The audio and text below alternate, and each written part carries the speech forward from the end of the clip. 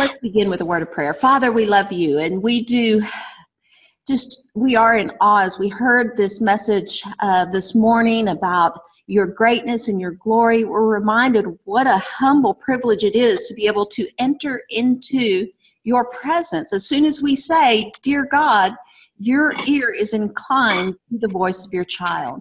And that is such a gift. And we thank you, Father. We thank you that not only do you allow us to spend time with you, but you allow us to spend time with one another.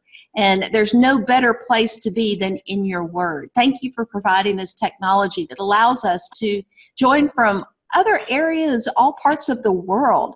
We have people from other countries, other continents here today. And I'm thankful for that, Father. And I'm thankful that we get to come together and just focus on what unifies us all, and that is your glory and faith in your Son. And so I pray, Father, that you'll help us to make the best use of our time here, that we will study your word, and that you, Father, as only you can, will speak through your word to each one, meeting them at their place of greatest need, whether it's to clarify truth or to convict or to encourage, to give us a game plan for this week. Father, we pray that your Spirit will move and delight to manifest powerfully in each one of our hearts, and that the result will be transformed lives. So we just commit this time to you, and we also pray for Diane and for her prayer request as she has prayed for the hearts of her husband and children. Father, we ask that you will intervene in their lives, and that you will hear the prayer of this mother and of this wife and her concern for her loved ones, and that, Father, they will move into a deeper relationship with you, and that they will come to know just how much you love them, and may that be life transforming for them. Father, we do pray for her parents for their 55-year anniversary. Father, glory to you for giving Diane parents who have enjoyed this long of a marriage. And we pray, Father, as they have been a godly example, that they will be encouraged through the fruit of their labor during this time of celebration. And Father, that you will bless this time, and that there will be a spirit of rejoicing for this marriage. Father, we love you. We know that there's other concerns here that haven't been mentioned. We pray that you'll meet each one at their greatest point of need, and that you'll use even the most difficult of circumstances to just lift our gaze up to you, and to remember that you are simply, you are always right there, and to speak with you, you're never far away. We just have to say, "Dear God," and we know that you will hear us. And so we give you thanks, and we pray now, Father, that we'll be able to hear you through your word as we study 1 Peter. We commit this time to you. In Jesus' name, amen. Amen. Okay, all right. And I'm going to go ahead and I'm going to remute Patsy here, but you guys feel free to unmute yourselves, join in. Hi, Patricia. I'm so glad you're here. But we have a smaller group here, so Revelation study, we have a larger crowd, and so it's hard to unmute. But here, to unmute yourselves and join in the conversation, just click on your little microphone and speak up, because we can hear you just as clearly as if you're sitting in the room. But be opening up your Bibles to 1 Peter, and we're going to go ahead and cover a few announcements. Again, if you have any prayer requests, just drop those into the chat, and we will pass those out to the group. Laura usually posts those. She's really quick about posting those on the Facebook page, and we'll be happy to pray for you during the week. Again, if you want to join this life group, you can come join us in the room, A203 of the Rockwall campus. If you want to join online, that's perfectly fine. There's a long address there. If you can copy that down, that would be great. We're going to try to get a URL for that shortly, but it's not there yet. So, but if you click that link or copy it and go to put it in your URL, it'll take you to the registration form. And then also the Revelation study is going on, and this will be our 5th week out of an 18-week study. So we're still at the beginning. And we are going to begin with the judgments this week. We're going to be looking at Revelation 6. which is the breaking of 6 of the 7 seals. So judgment is going to begin to rumble. But this will be a great time to start. So I hope if you haven't registered that you will do so, because we'd love for you to join us. You can join the same way you just joined this group, the same link. Whatever it took for you to get here, do the same thing, 7:15 on Thursday evening, and boom, you're going to be in the same place, and we'll be doing the study of Revelation. You can also register at lpstudies.com. And here is the schedule that we're following for 1 Peter. And 1 Peter is a great companion. Did I already say that? I say it a lot because it's true. Okay, it is. They're both at the end of the Bible. And so they're pointing us to the end of the age. Peter is more trying to prepare our hearts for the end of the age and to give us a mindset, because at that time that he was writing, at the time that Revelation was written, they were suffering greatly. They were facing great persecution. And so he's wanting to encourage them to live with an eternal perspective. Think about what's ahead. Jesus could appear at any moment. And so Peter's really trying to help us to prepare spiritually for that. And since we had a party last week, we're going to go back and pick up Hope for the Journey in verses 17 to 21, and also Loving Forever in verses 22 to 25, following the schedule. And if you haven't found it yet, 1 Peter is the 21st book in the New Testament, and it is also one of 21 letters that we have in our canon of Scripture that were literal letters being written to specific people. We believe that the Apostle Peter probably wrote this around AD 64, and to give his people that he was writing to a right response to suffering. Can we learn from that today? Is anybody suffering? So it's a great thing that will help us all. And, Patricia, we will pray for Andrea. And I have been praying for her, by the way. And I'm glad to know it's on Friday because I prayed for her this morning. And I was wondering about when her surgery was.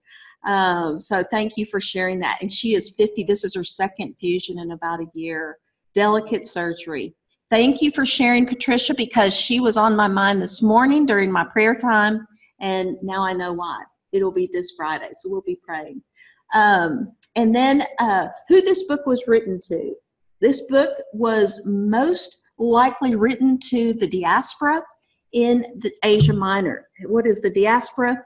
It is, in the first century, there were Jewish Christians who had scattered, that were ostracized from their homeland in the nation of Israel, and even most likely Jerusalem. And so they were scattered at this time. Peter was an apostle to the Jews, to the Jewish Christians. Paul was an apostle to the Gentiles. Paul explains that in Galatians. So we know Peter was reaching out to the Jewish Christians. Paul was usually reaching out to Gentiles, although both of them ministered to both. But that was their call. So this book was most likely reaching out to the diaspora, which it also makes reference to in the first couple of verses, where it says, to those who reside as aliens, scattered. Anytime you hear scattered, it's usually speaking of those Jewish Christians. So that gives you a little bit of background. Here's our outline for 1 Peter. It has 3 simple sections. We're looking at sanctification, then submission, and suffering. My husband's really looking forward to the second section of this book. I asked him if he wanted to teach it, and he said no, he's been trying for 30 years, and so he wants to hear me teach about it now. So we'll be moving into that shortly. But here we are, a key verse in this book. Beloved, do not be surprised at the fiery ordeal among you, which comes upon you for your testing as though some strange thing were happening to you. But to the degree that you share the sufferings of Christ, keep on rejoicing, so that also at the revelation of his glory you may rejoice with exultation. Key verse in this book. Here's our outline for what we'll cover today. First, redeemed by blood in verses 17 to 21. And then in response to the gift of redemption, how should we live that out? Application's really easy this week because he gives it to us. We are to love fervently. And so let's begin. And what we're going to kind of take away from this is to respond to redemption by Christ's precious blood with fervent love for one another. So we'll begin in verses 17 to 19, where he says, if you address as Father the one who impartially judges according to each one's work, conduct yourselves in fear during the time of your stay on earth, knowing that you were not redeemed with perishable things like silver or gold from your futile way of life inherited from your forefathers, but with precious blood as of a lamb, unblemished and spotless, the blood of Christ. And so when we look at this, it starts out, this is a conditional phrase that we begin with. It says, if you address as Father, who is he saying? Who is he identifying? If you address as Father, who? The one who impartially judges according to each one's work. And so the question is, first, who do you address as Father? The Father, God. And we kind of studied that in our book of Revelation this week. And I know most of you are in that study with us. So we know that we kind of got to go into the throne room of God and we got to meet him. And when we pray, we are praying to God the Father. And he is the one, it says here, who impartially judges according to each one's work. So just if you are in Christ, then you are reconciled to God in peace and love. That's done. There's no trying to earn our way into God's presence. Once you are in Christ, you have an open door into the throne room of God. And all you have to do is say, dear God, and we're there. So it's good to have that. I love the message today because that awareness that when we pray, that, is it coram Deo? Is that what he used? Coram Deo, in the presence of God. And it is the Father, and it tells us here that he impartially judges according to each person's work.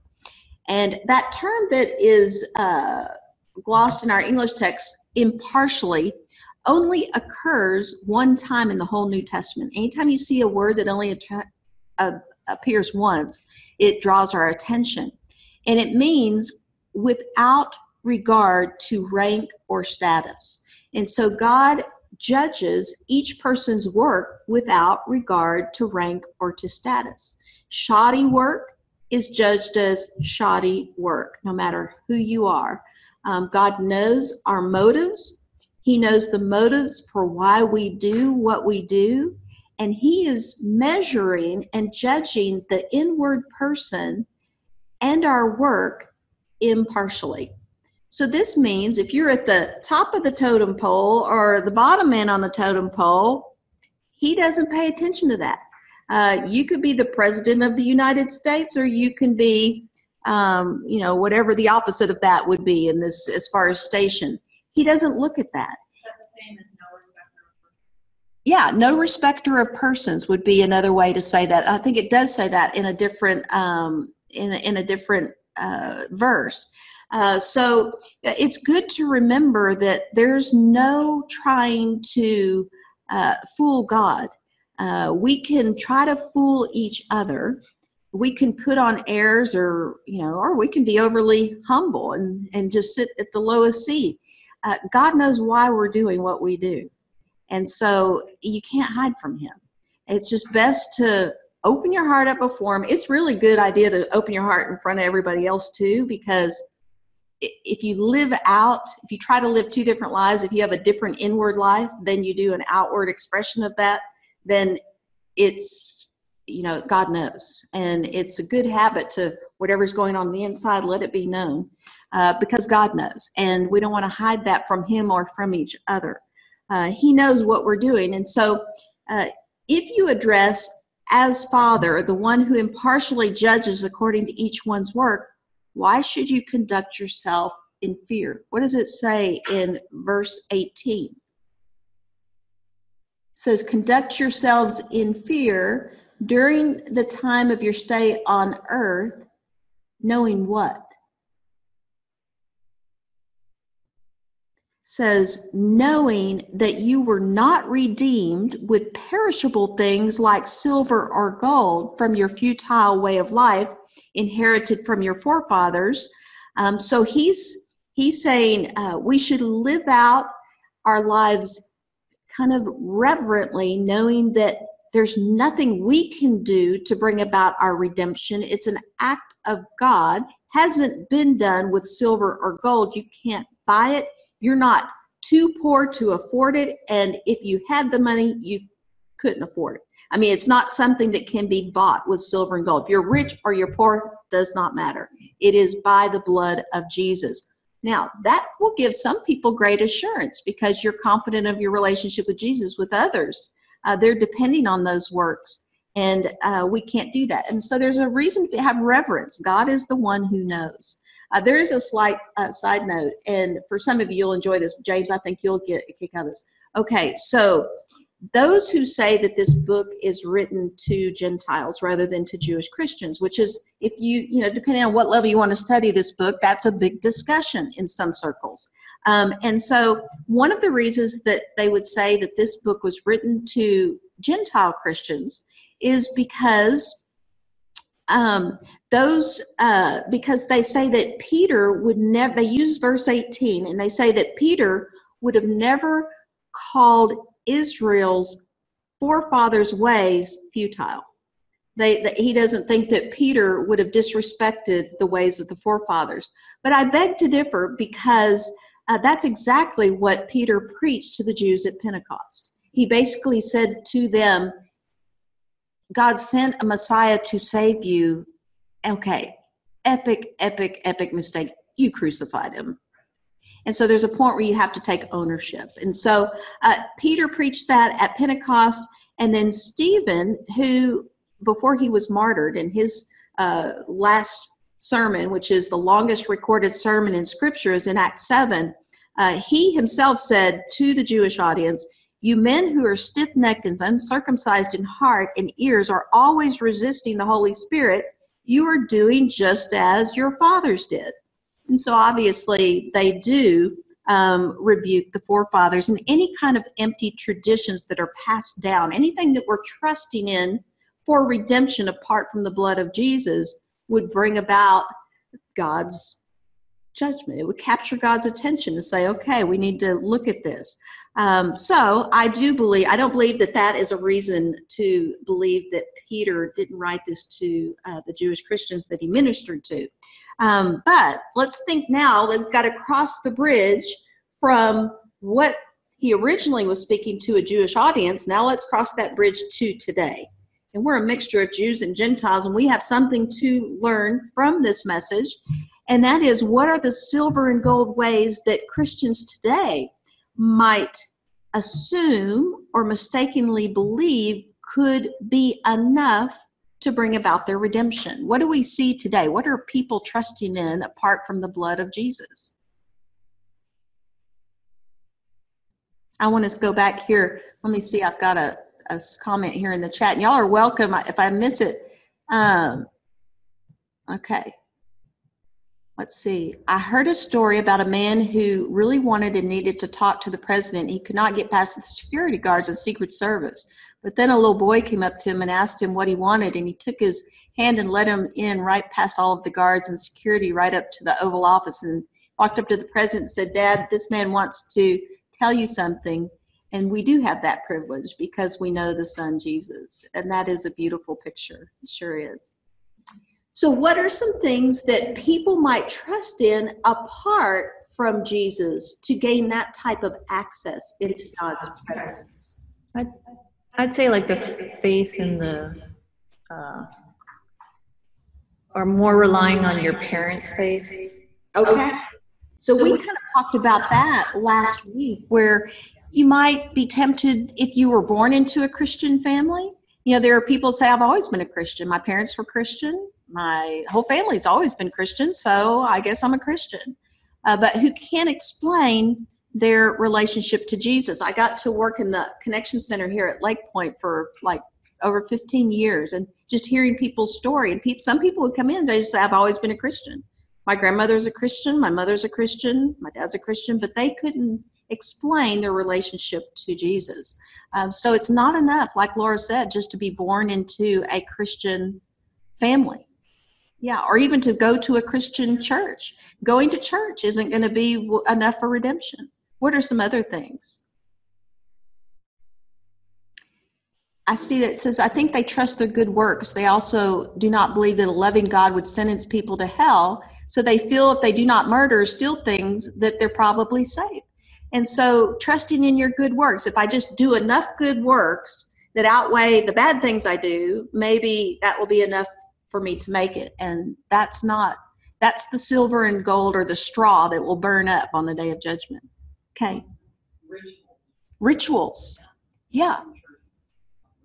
Yeah, some churches depend on rituals, saying this, to be honest, a false religion would be anything that where salvation equals Jesus or the gospel plus anything else. Yeah, faith in Jesus plus anything else. It would be a false religion because salvation equals faith in Jesus, period.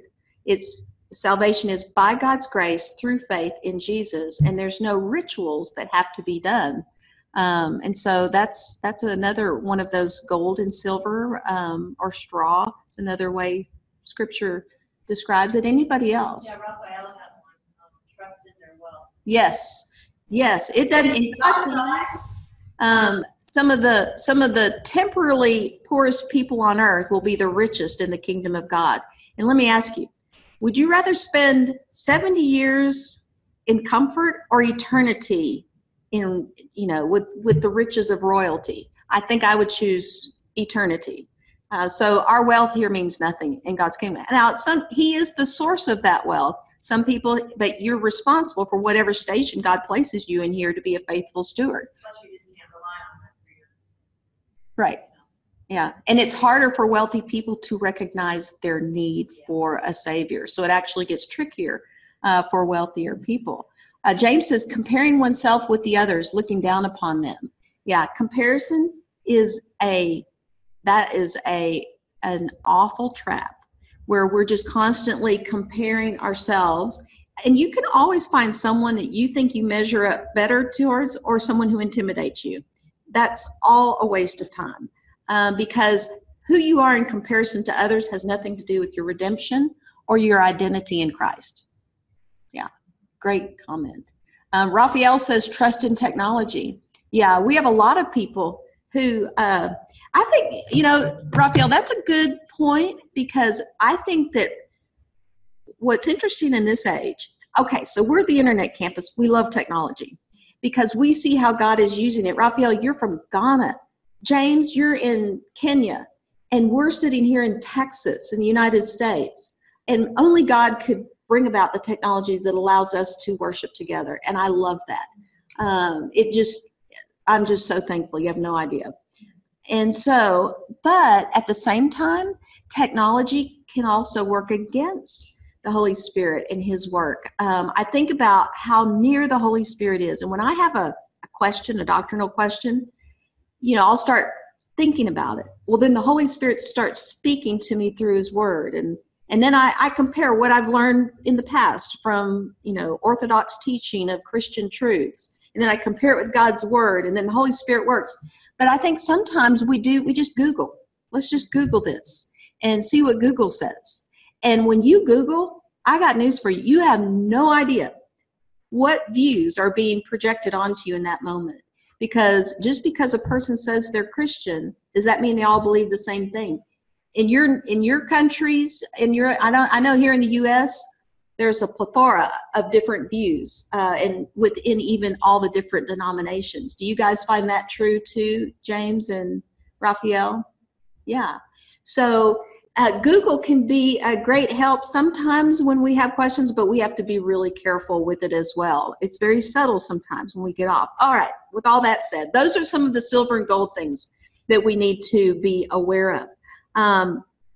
But redemption, it does say here in verse 19, we've been redeemed by the precious blood as of a lamb, unblemished and spotless, the blood of Christ. And redemption is a major theme in the Old Testament. The Hebrew word for redemption is goel. The New Testament word is lutrao, and it means to free by paying a ransom, redeem, liberate from an oppressive situation.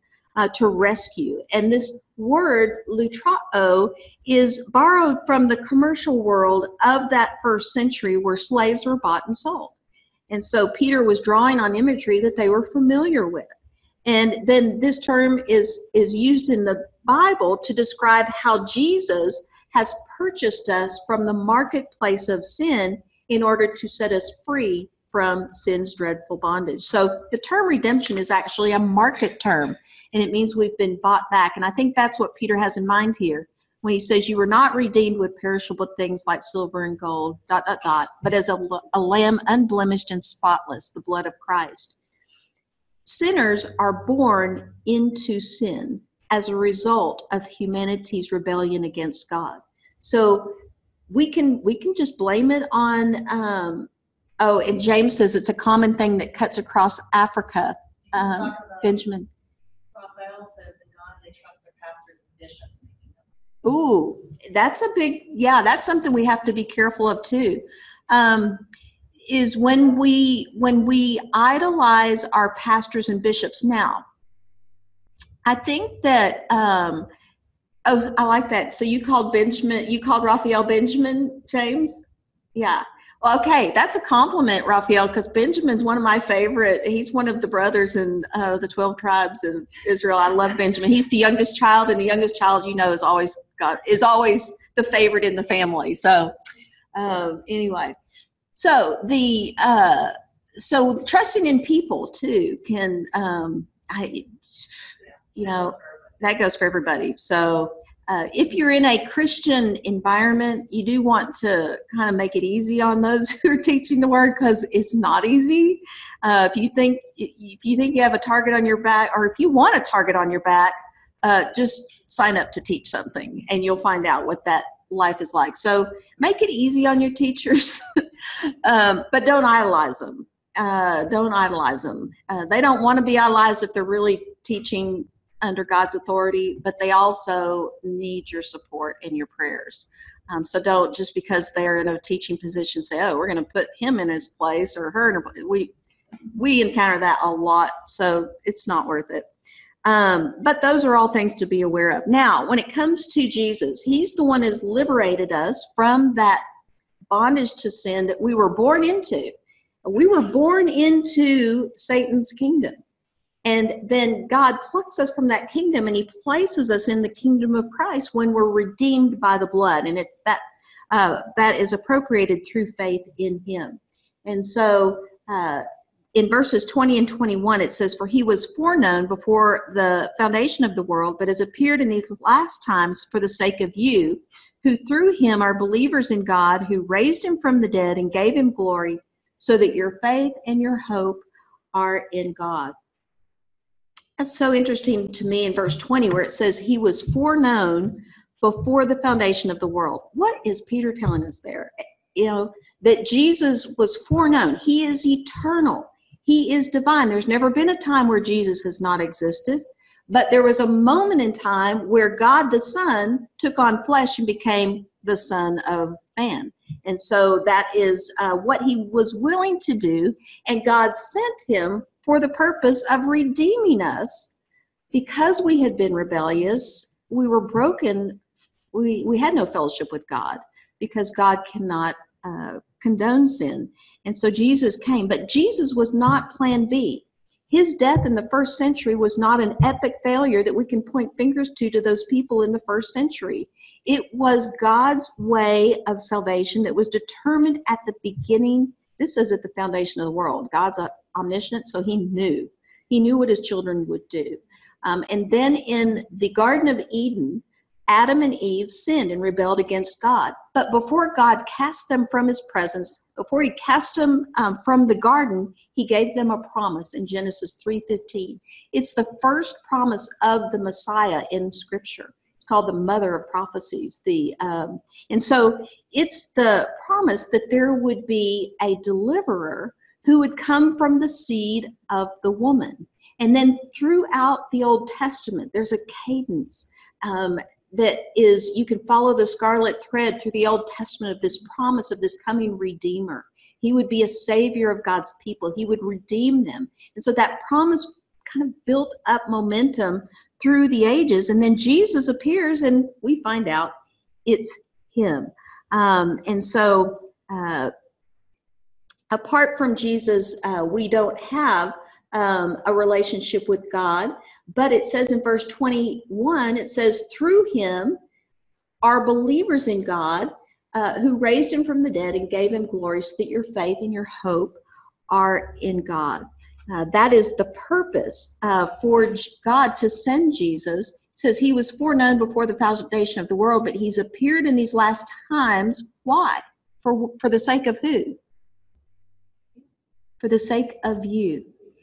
And it says you through him are believers in God, because through Jesus we are now reconciled to God, and it was God who raised him from the dead and gave him glory. Why did God do that? What was the purpose? Anytime in Scripture you see so that, it's an indication of purpose. And that's so he tells us here, why did God, for what purpose did God raise Jesus from the dead and give him glory? So that your faith and your hope are in who? Are in God, who raises the dead. So here we are. We can sum up these 17 to 21. We are redeemed from futility and sin by the precious blood of the Lamb of God. I actually took this picture at a museum in Galilee, and I can't remember where it was. I wish I had put the label on it, so I'm sorry about that. But we are redeemed from futility and sin by the precious blood of the Lamb of God. And what do we learn about God? That God raised Jesus from the dead and gave him glory, so that our faith and our hope are in God. As you consider that truth, think about, how does the resurrection and glory of Jesus cause you to place your faith and hope in God? How does knowing, or does it?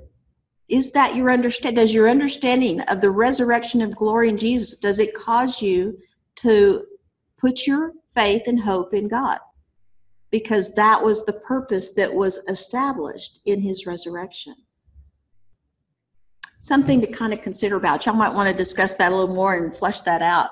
Let's go on and look at verses 22 to 25 in the second. Mark says, thank you, Mark. Christ was chosen as our Redeemer. John 17, 24, exactly. And I love that, even going into this section, Mark, because think about the gift that God was not willing to remain separated from his people.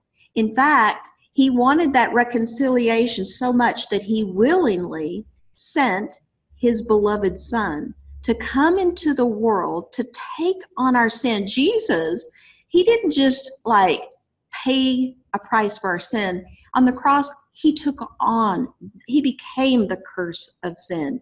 And the all of the wrath of God was laid on him. God willingly crushed his Son, his beloved Son, for the sake of our redemption. And Jesus came willingly and offered up his body as a sacrifice for us.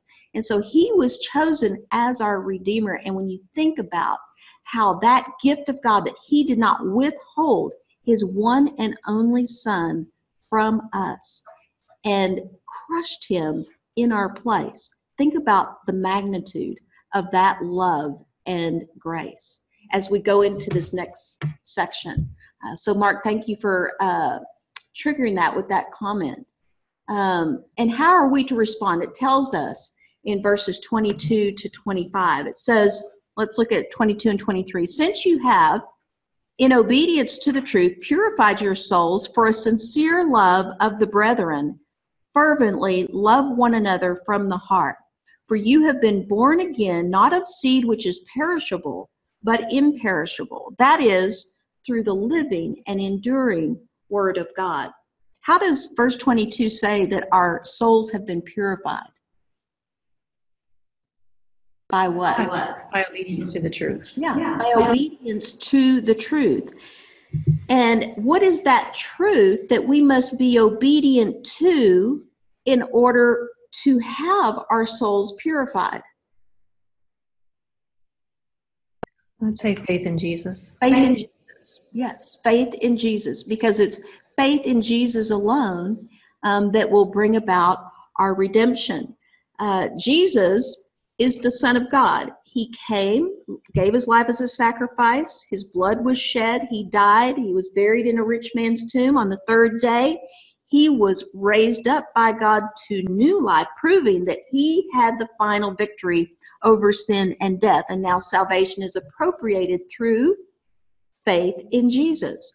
And so if you believe this, and if you've received Jesus as Savior and Lord, then it's obedience to this truth of the gospel, faith in Jesus, that your souls have been purified.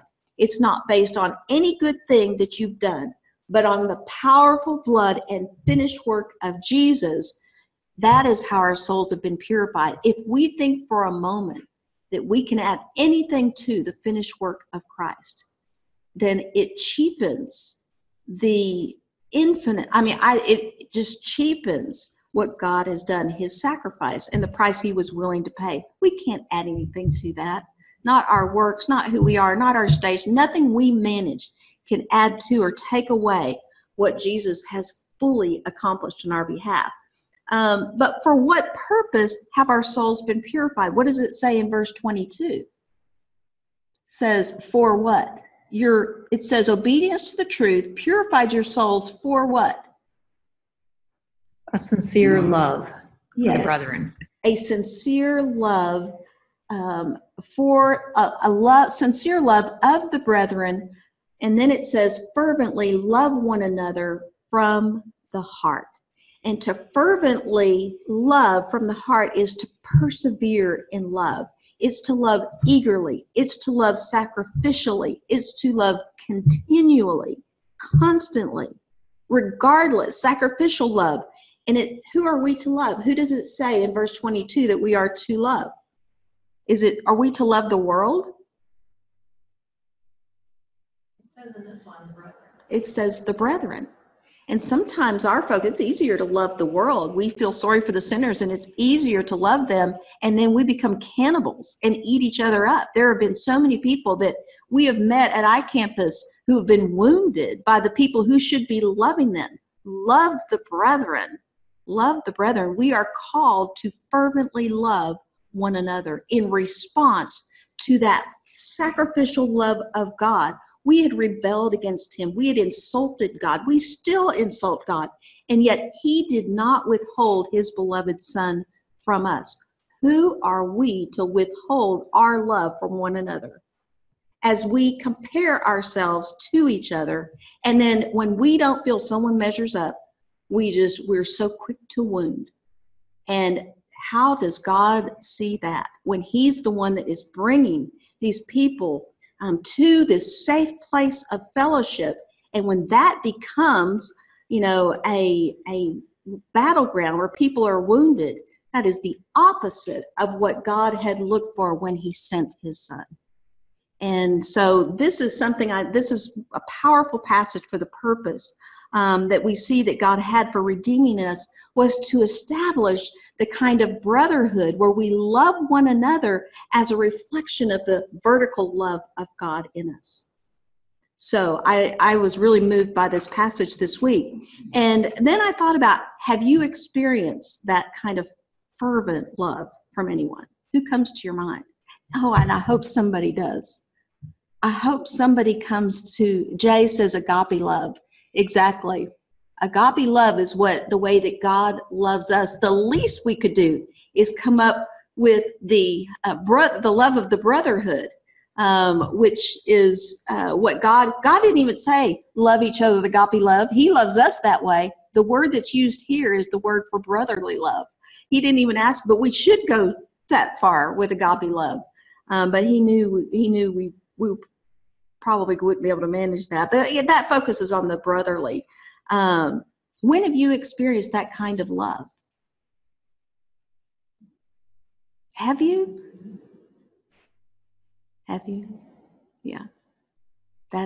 And what does it feel like to be loved that way? Kay says she has been loved that way. It was amazing. Yeah. And it changed. Oh, she says it was amazing and it changed her. Yeah. Really a kind of near-death experience. Oh, wow. And my friends, family, of course, but friends, gathered friends, and it really opened the door to a clear discussion of faith. Yeah. Because it was so strong. Oh. The love and care that I felt was so strong. So were you the one that was near death? So Casey was near death, and those of her family loved her so well through that, gathered around her, and she experienced that love that brought you to a deeper faith. And that's what God intends. That is what God intends. Now, if we've received that kind of love ever in our life, and too few have, how could you reach out and make someone else feel that love? What can we do to make other people feel the kind of love when we've experienced love at its best? And I think that's, something we can draw from when we wonder, how can we love? Think about how you've experienced love and then go out and love others in that way. We have been born again. And we see this word, born again, in verse 23, where it says, "For you have been born again, not of the seed which is perishable, but imperishable." That is through the living and enduring word of God. We saw this word, born again, anaganao, in 1 Peter 1:3, at the very beginning of the book, where he says, "Blessed be the God and Father of our Lord Jesus Christ, who according to his great mercy has caused us to be born again to a living hope through the resurrection of Jesus from the dead." So God caused us to be born again. And then we see it here. These are the only two times this verb appears, or this word appears in Scripture, or two times in 1 Peter 1, where he says, "You have been born again, not of the seed which is perishable, but imperishable, through the living and enduring word of God." Look at the word quickly, perishable versus imperishable. Perishable, phthartos, means subject to decay, whereas imperishable, and both these terms appear in this passage, aphthartos means imperishable, incorruptible, immortal. All right, so a little biology lesson. First time we were conceived in our mother's womb, we had the seed of the father, met the woman's, what happened? And then the seed traveled, fertilized the egg, and conception in the womb. Okay, that seed, was it perishable or imperishable? Perishable, because they're human. They are two sinners, and we were born into sin. That was just passed down. That's something we all inherit. That's not the birth he's talking about here. This is the imperishable seed of Phartos, and that seed is when we come to faith. That seed is the Holy Spirit of God. When our faith receives the gospel of Jesus, then a spiritual conception takes place, and we are born again. And that born again, anaganao, is of an imperishable seed. There's a literal birth that takes place that we can't see. We don't always feel different when we're born again, but it's a reality that we've been now born, and we're a person. Our souls will not die. And that is what to be born again means. Only appears. We hear we're born again believers. If you want to know where that came from, only 1 Peter chapter 1 is the only time that is explained. Then verses 23, it says, "For you have been born again, not of the seed which is perishable, but through the living and enduring word of God." And it is through Jesus that creation came into being in the first place. Our physical birth was through Jesus, because it says in John 1:1, "In the beginning was the Word was with God, the Word was God, He was in the beginning with God. All things came into being through Him, and apart from Him nothing came into being that has come into being." And then we see that also our spiritual rebirth comes through knowledge of Him, through the enduring Word of God. For verses 24 and 5 say, quoting Isaiah 40, verse 6, "All flesh is like grass, and all its glory like the flower of grass. The grass withers and the flower falls off, but the word of the Lord endures forever." And this is the word which was preached to you. And so this is that's actually Peter fulfilling prophecy and heralding this message that was prophesied that would be heralded in the 8th century BC by Isaiah. And so he is telling us, this is the word preached to you. And what was that word preached that brings eternal life but the gospel?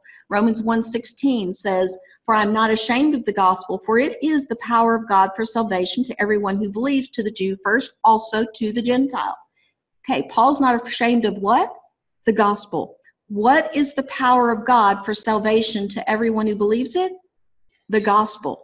What is the gospel? Thankfully, Paul tells us in 1 Corinthians 15. He says, now I make known to you, brethren, the gospel. Take note of what it is.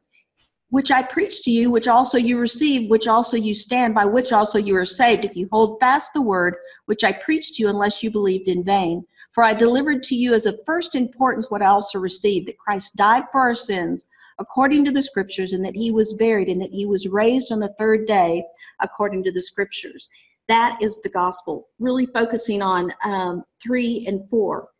What is the gospel? Jesus died for our sins, he was buried, and he was raised up on the third day. If you are sharing that message, then you are sharing the gospel that is the power of God for salvation. If you're sharing just your testimony that forgets to mention the gospel, there's no power in that. Be sure you can clothe, Paul did, clothe the gospel with your testimony, but make sure that the gospel itself, which never changes, is preached, because it is that gospel, when people respond, that they are redeemed and they are saved. And so here's our passage. Here's our summary of this passage, verses 23 to 5. We are to love fervently from the heart, because we have been born again, redeemed by the precious blood of Jesus. And that's really the heart of this passage. The word of the Lord endures forever. And that is in Isaiah 40, verse 6. Also, Peter's quoting that. And so those who have been born of the word of God, who Jesus, his name is, one of his names is the word of God. If you've been born of Christ, then you endure forever. And the word of the Lord endures forever as well. He watches over his word to perform it. How does knowing that you've received the gift of eternal life through redemption by the blood of Jesus inspire you to love fervently and to live faithfully? Maybe that's something you can talk about and get up, a game plan for this week, and just have the mindset to start out this week loving big. Raphael says, Jessica, I really need God to help me in this, because the more I love my brethren, the more they keep doing the wrong things. Pray with me that my focus shouldn't be on their wrongdoing, but God's love. Amen, Raphael. Oh, my goodness. Yeah, I hear you too, Raphael. And Mark says, Raphael, I think we struggle with that in our Western world Christianity. I remind myself that I'm to share the word. I'm not their Holy Spirit. I try to examine my own life daily. Blessings to you. We aren't each other's Holy Spirit. We're to exhort each other, but we're not ever to be cruel. And that happens way too much here in the U.S. I hope it's not happening in other countries, but here we are called to a different way. And let's close up with a word of prayer, and then y'all can discuss this. Father, we love you. Thank you for your word. Thank you that you have reminded us that you are love, and that you have saved us from what we were so that we could love you first and love each other. And Father, we see that happening, sadly, not enough around us. And so in this fallen age, and you revealed that in the end of the age, that the love of most will grow cold. And that's a scary place to be. Father, I pray that for those who have been redeemed, that you will fan the flames of love in our hearts. And that, as Raphael said, even when we are hurt, that we will love the way that you loved us, even when our sin hurt you. And that you'll give us that strength, that you'll pour your love in us and through us, so that this week we can love big, we can love sacrificially, we can love continually. Father, that the love that we show to our brethren will bring glory and delight to you. And Father, may you delight to pour even more love into our lives, so that we can even be a greater vessel of love towards others, all in response to our redemption, that you, Father, in your grace, did not withhold your Son from us. Father, thank you for sending him. Thank you for the gift of redemption, not by silver and gold, but by the precious blood of your Son. May we live humbly in light of that gift and love big and graciously, no matter what. this week. We can only do that in your strength, and it will be to the praise of your glory. And it's in Jesus' name we pray. Amen.